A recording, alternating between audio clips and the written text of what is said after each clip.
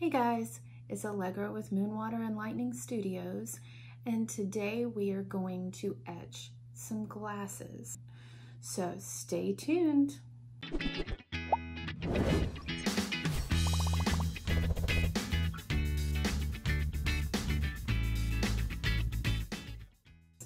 So if you've ever seen people customize glassware and you are curious about doing it, this is one way. So we're going to use Armor Etch Etching Glass Cream.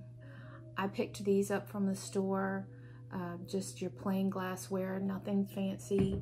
And we're going to cut a stencil using a Cricut and or a mask, which is a stencil material, but you can also use adhesive vinyl. I have, and we're going to be using Design Space software to make our design.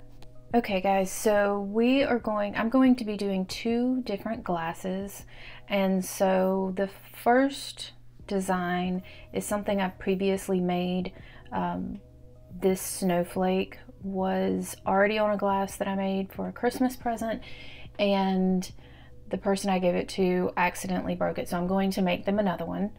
So we are going to do this, and then the second design I am going to make for myself, and we're going to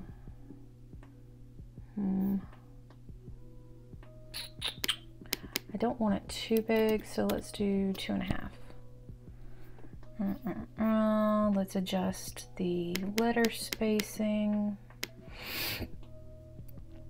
And yes, I like that. Okay, so actually, for these round pieces, you don't want it to be too much, so let's do 3.75 in the width. Okay, that makes me happier. Let's save. Good practice to save after you make a change. And now we are going to make it and cut out. Now, we do not have to mirror these images. They're going to go straight on the glass as is. So make sure it's all good. Okay, since we are going to cut this from the same material, I'm actually going to move both of these to the same mat just because.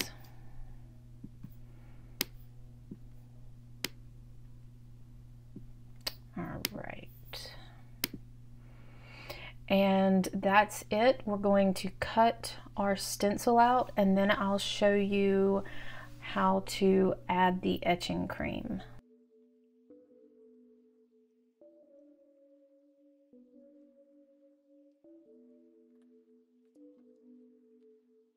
Okay guys, so we have our two cuts ready to use, and I'm going to trim these down, and we're going to weed them really quick.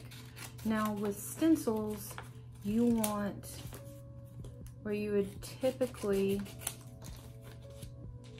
weed out all the outside space around, you would weed the outside space around the image. Since we're trying to get this image on the glass, that's what we're actually going to pull out.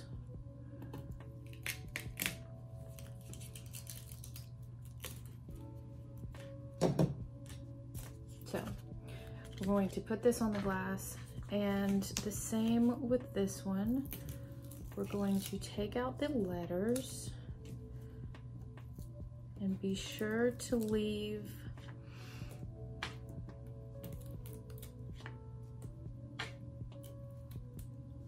the inside of the letters. So like the inside of the O and the E,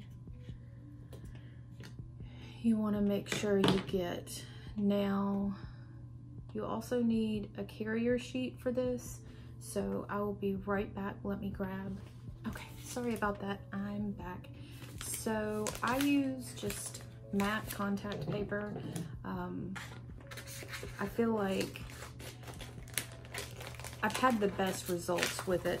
There's multiple brands. Cricut brand seems too sticky to me.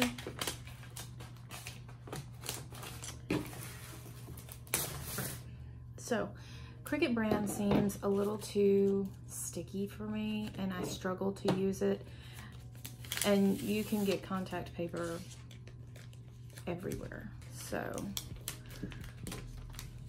I'm going to lay this down and rub over it. We want to make sure to pick up the little pieces, and then we're going to peel off the back like so. And then we'll take our glass, lay it down in position. And it's really just a matter of preference where you want the words to go. If you want it up high, most important thing is not to have it sloping.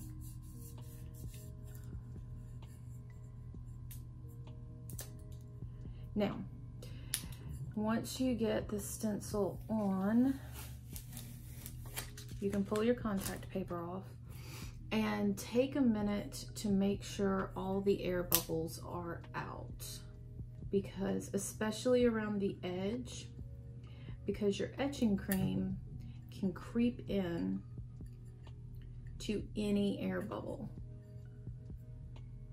And so you won't end up with this outline, you'll end up with this and a line shooting off to the side. So this is one of, well, this is an easy process. The biggest trouble I had with these is not knowing that. And then you have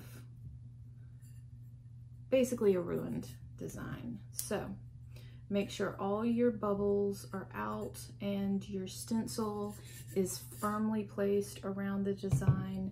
We're going to go ahead and do this second one the exact same way. You just put your carrier sheet down, your contact paper, peel the back, and you want to try to stick with simple designs with this. The more elements your design has, the easier it is to, during the etching process, somehow mess things up.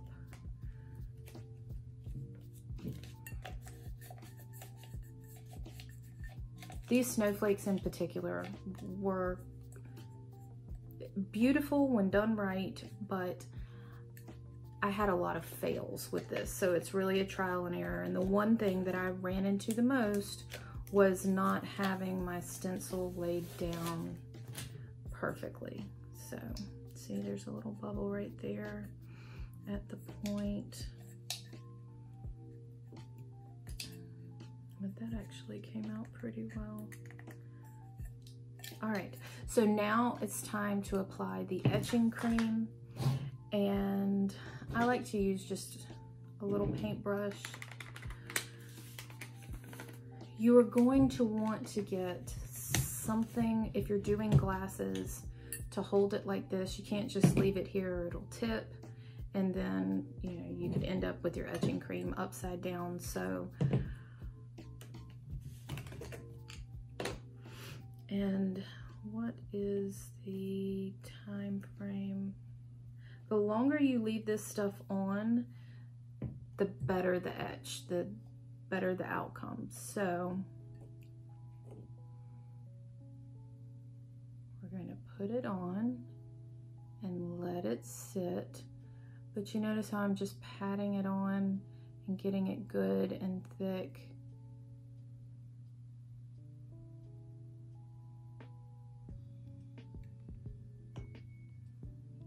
You don't want to have it thin in one place and thick in another. So I try to make sure to put a thick layer all over the place, the whole design.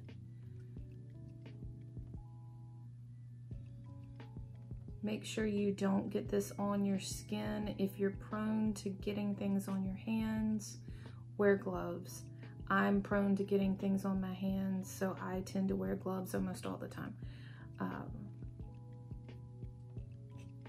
I just didn't put gloves on before I started doing this, but I usually have gloves on if I'm working with anything that's not absolutely non-toxic.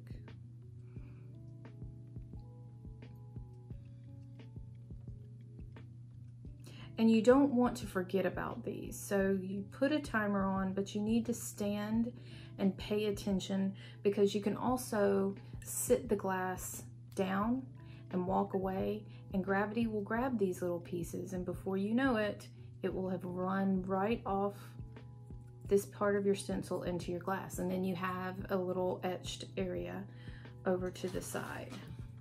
So we're gonna set that right there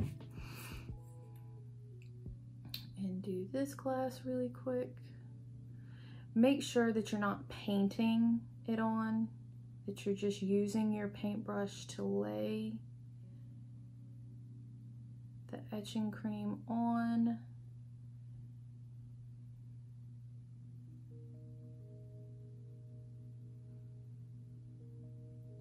You don't want the paint strokes, the brush strokes, if you're painting, to move any of your stencil. And I caught this before I put it down. This doesn't want to stay down. That might cause problems. I'm telling you, these things can be tricky. We'll see.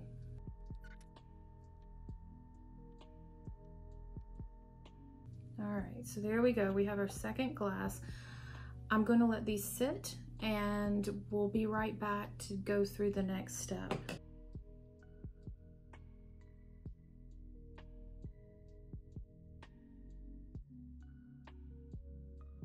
All right, so here's our finished glasses. The snowflake came out perfect. The Armor website will tell you to only leave this cream on for a minute, but the longer you leave it on, the better you can see the image, the darker the etch seems to be. I left it on for 5 minutes, so that's my go-to time frame. And then here's how this guy turned out. So pretty easy. Like I said, just pay attention when you're putting the stencil on. That's the one issue that I run into, is the little darts off the stencil. And I hope you found this helpful. You enjoyed the video. Give me a like or subscribe to my channel. You can turn on notifications to see the new videos that I'm coming out with. And thanks for watching.